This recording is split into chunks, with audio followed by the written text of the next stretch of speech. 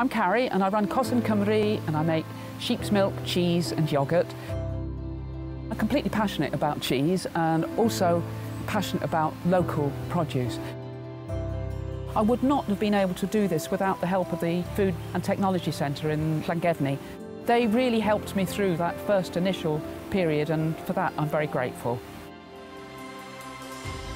I can use milk from a series of small farms and transform it into high-quality products that are going to really bring an important income, not only to me, but back to the farms to help make this sustainable.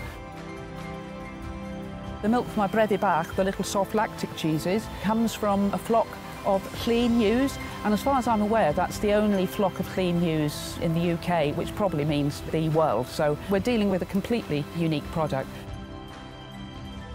I make my yoghurts in glass jars that are returnable. I get an over 60% return rate, which, I think is pretty good. I wrap all my cheese in deli paper. There is a bit of a cost to that because it means my shelf life isn't as long, but I would rather give up a little bit of shelf life in order to have cheese wrapped properly. I'm absolutely delighted to be, working on a new dairy with eventually a little cafe over the top as well. It's triple insulated all over. We're putting in a heat recovery system so that all the energy expended in the refrigeration we're using to heat in hot water. Basically all I want to do is to make cheese, and I would not have been able to do it without the help from the Food Business Investment Scheme grant. So I'm massively grateful.